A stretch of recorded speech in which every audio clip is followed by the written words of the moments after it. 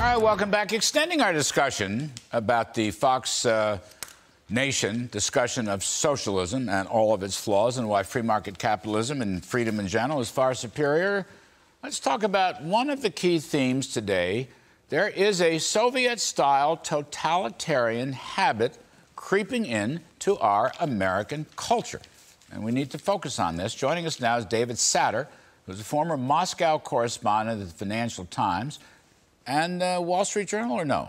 I wrote for the Wall Street Journal. You wrote for the I wrote for them, but I wasn't for them in Moscow. And you were... It was after Moscow. You were in the old Soviet Union, and then later the new Russia. Yeah. All right, you hit them both. And our great friend Judy Shelton, senior fellow at the Independent Institute and former Trump economic advisor. And I might add, Judy, what's the name of the book you wrote that predicted the fall of the Soviet Union? It was called The Coming Soviet Crash. The subtitle was Gorbachev's Desperate Pursuit of Credit in Western Financial Markets. When was that book published? It came out in January '89. Boy, nice timing. Nice timing.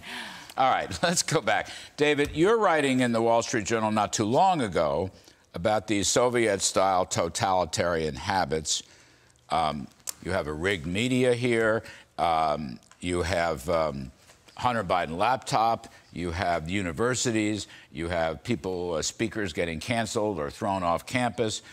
You've got far left people trying to rewrite American history.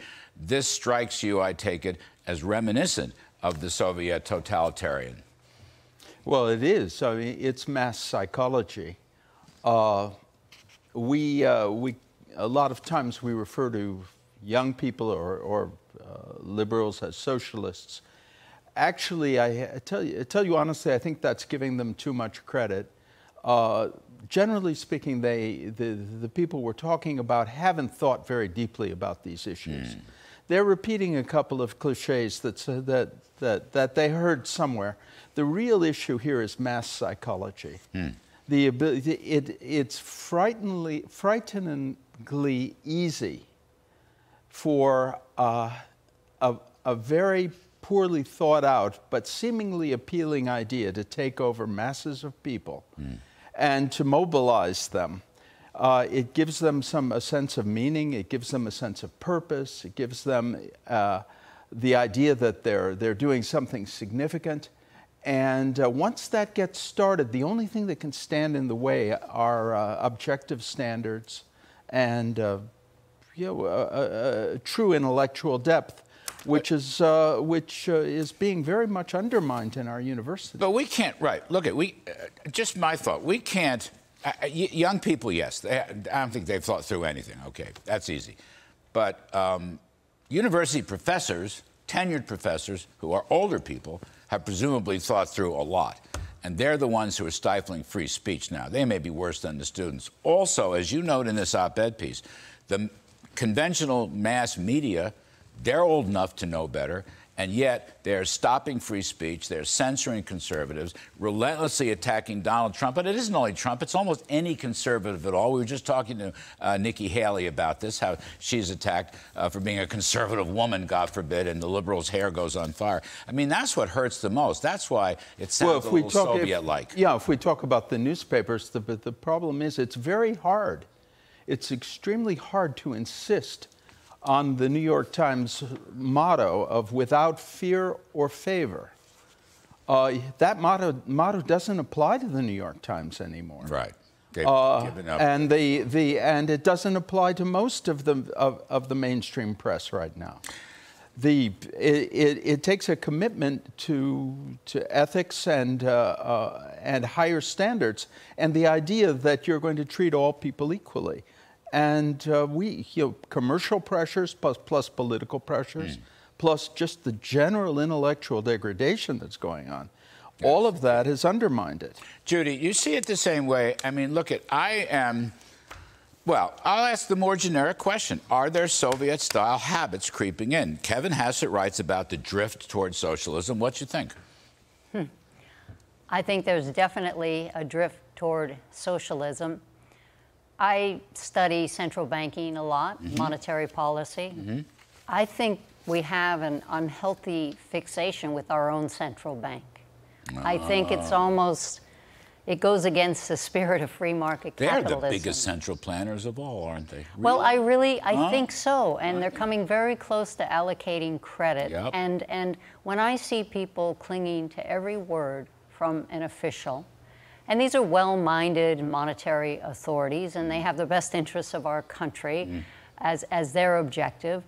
But I think that when you consider what is the most important price in democratic capitalism, in a free market economy, it's the cost of capital.